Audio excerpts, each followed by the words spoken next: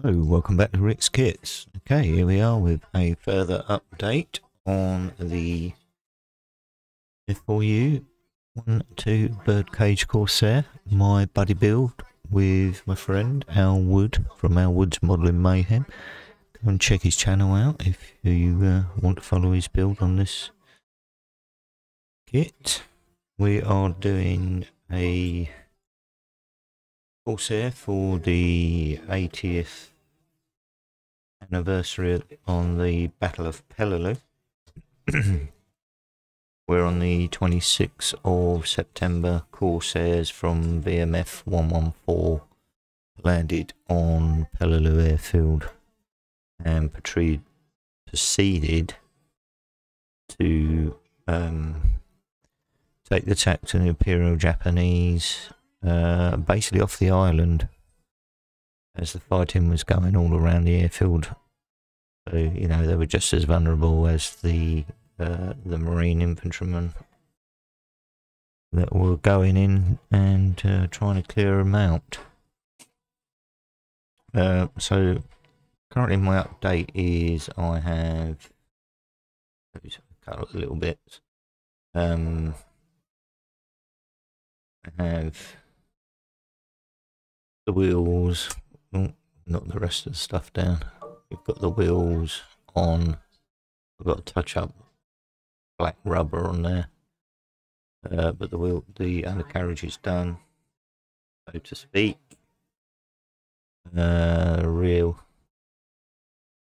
Take the Arista hook off of there because the Marines Corsairs were land-based Corsairs and not carrier-based Corsairs, so we're taking the Arista hook off. The other small bits prepped. I've got the propeller primed and prepped. This is going to have for VMF 114. They had a white boss, and part of the lower propeller blades were white as well. Obviously I've got to do the yellow for the outside. And we have all the aircraft put together.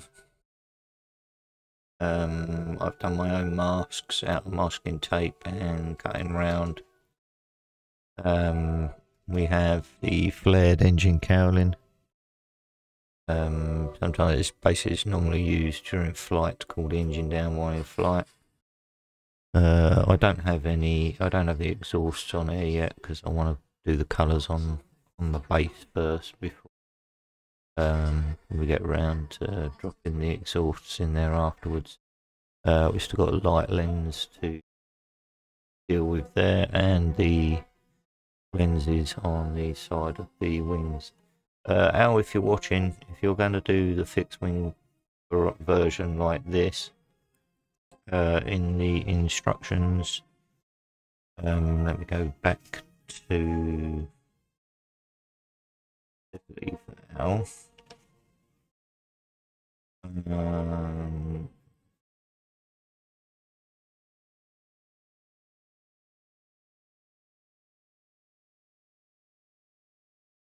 Right, Al. These pieces here, B26 and B9. Let me get in a little bit closer if I can get it right. Al, if you see that pin there, right, in the fixed wing version, I'd make the suggestion you cut it off. I've cut mine off, and the reason being is that on this part of the instructions here, which is stage 12, right, you can see it says make a hole. Well, when you make that hole, which is this hole, second hole here, on my fingertip, oh god, it's not going to focus, there you go, the second hole up there, not quite in alignment.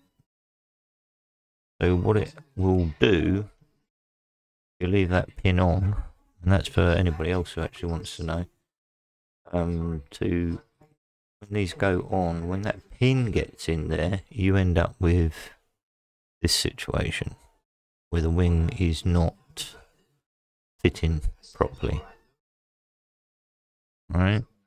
So I've cut mine off and I'm able to get a better alignment both top and on the bottom of the wing to glue that in place. That's a suggestion. If you want to spend ages and ages and ages getting that alignment correct, then by all means leave the pin on. But I suggest you take it off and you'll get a better alignment on the wings like that. I've covered the engine up, but let me take it out and get it into shot again. Get it in focus, probably not. Go one side. I have put the remaining wires in on around the engine. For some reason I'm not getting a very good bit on this camera for some reason. Yeah, I've wired up the rest of the engine for the front bank of the engine. I didn't bother with the bank. I'm not going to see it. You can't see it. The only thing you would see would be bits of wires going. I do play around with that all so much. It's not too bad if it's on a much larger scale. For those technically minded when that sort of stuff, but for me it's like if you can't see it, you don't get done, don't get painted. As for painting, the Marines colours are called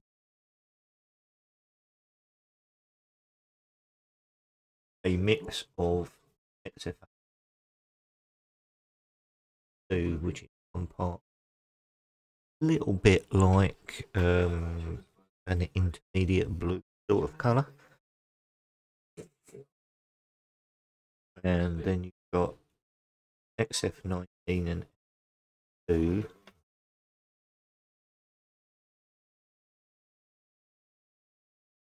By grey.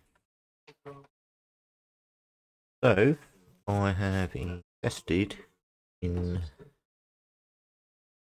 these from AK, which is real colours. These are lacquer based paints. You see, it cost me and it's the US Navy and US Marine Corps aircraft colours. This is a Hellcat sea blue, intermediate blue, and insignia white. The front, what you get in here is the light gold grey, which basically is the colour like the sea grey, light gold grey on the bottom of the Marines. You get the blue grey, you get sea blue, you get dark sea blue, you get intermediate blue, and you get insignia. Insignia white is normally generally used on the bottom of the Navy Corsairs. Light grey for like that's a Wildcat. I know the Wildcats come in intermediate blues and things like that. So under the Avengers here, you got the Hellcat in the dark sea, and then you got the blue again with the and the insignia white.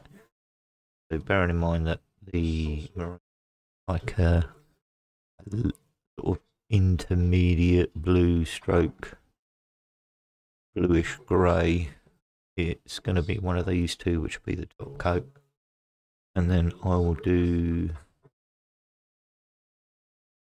We'll go with the light grey, supposed to be sea grey on the underneath. So I'm going to use these colours to paint her up.